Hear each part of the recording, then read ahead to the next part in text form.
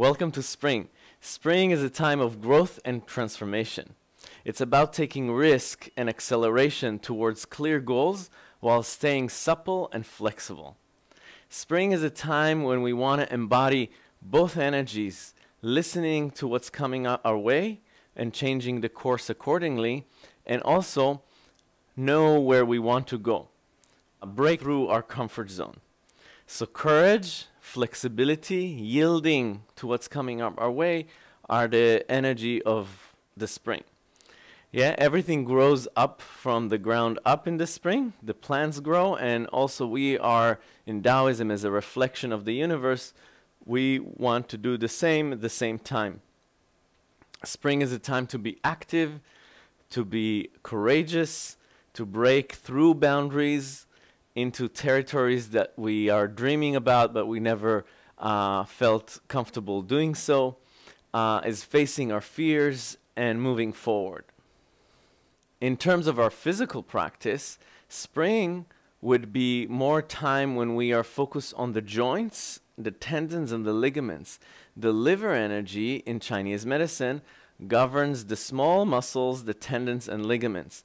And if you think about being in winter, more solid, more stillness, and it's very cold outside, the first thing to come out of winter would be to lubricate the joints, to strengthen the areas where the qi gets stagnant, which is joints, tendon, muscle. Warming up the joints is the first step of getting out of the winter stagnation.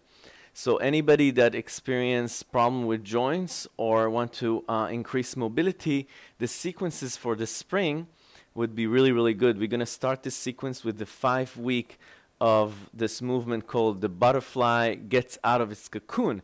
And it's a silk reeling qigong sequence to get all the joint lubricated and moving while strengthening the body.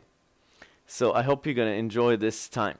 If you think about imbalanced liver energy or imbalanced spring is being more stiff and stubborn. Yeah, being more stiff, if you look at the person that is more stiff or stubborn or angry, is very stiff, literally, also physically, very stiff joints. So the ability to be flexible, relaxed in our mind, in our heart, and also in our body is part of embodying that idea of a plant that grows towards the sun. But if this plant will be very stiff, it will break in the wind. So the ability to yield to life circumstances is the ability to be flexible, have flexible goal. Have you ever seen a river that goes in a straight line from point A to the ocean? No, we only think that way. We want the easiest route to go from point A to point B, but there's no river that looks exactly like the other river in the world. And the reason for that is that because there's different topography in different places in the world, and then the river does this journey all the way to the ocean. So we say that the journey is part of the destination. So when we are not getting what we want, we're getting angry, and we feel like we have our goals, but our environment does not support it, or we cannot get through, we're feeling very frustrated and angry. And instead, in Taoism, we say yield to the present moment, yield to what comes our way. If your river flows and there's a big boulder in front of you, you're not trying to go through it, but maybe go around it. So creativity and courage is the energy of the spring, is to be patient and persistent.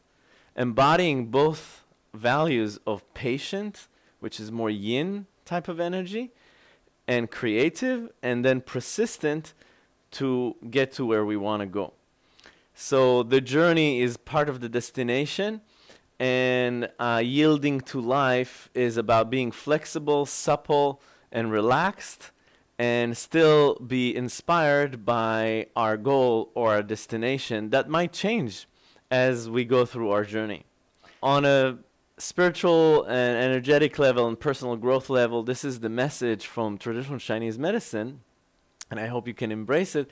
And from a physical perspective, we're going to work with more activation of the movement, a little bit more stronger movement. Of course, the days become longer, so it's more of a yang type of energy.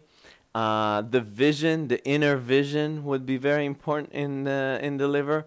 The energy rise upwards in the spring, and that sometimes can cause headaches or problem with eyesight.